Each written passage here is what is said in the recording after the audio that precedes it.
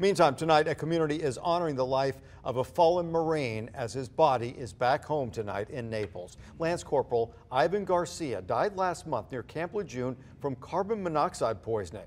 The Night Beat's Michelle Alvarez joins us now live at Naples Funeral Home. Michelle, how was the turnout today? There were Patriot Guard riders, members of Rolling Thunder Chapter 5, and local Gold Star families that came together today to pay their respects to Lance Corporal Ivan Garcia.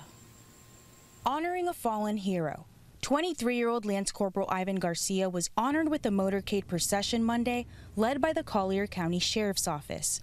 Bruce Page is ride captain with the Patriot Guard Riders. We're here to escort Lieutenant Garcia to his final resting place. Garcia was from Naples and was found dead last month in a car with 2 other Marines in North Carolina. All 3 died from carbon monoxide poisoning. He was just a kid, you know, just starting out. You know, he had a whole life ahead of him, but, you know, God called him. And when God calls, we have to go.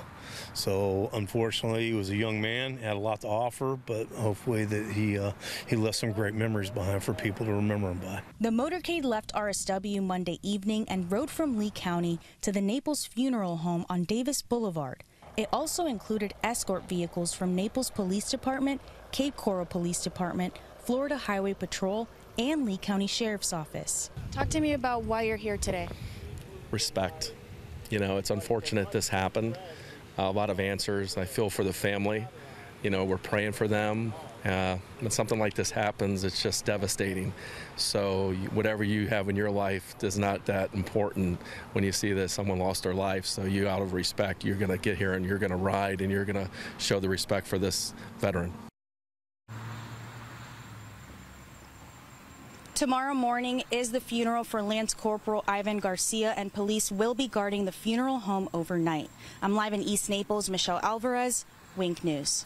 Michelle, thanks.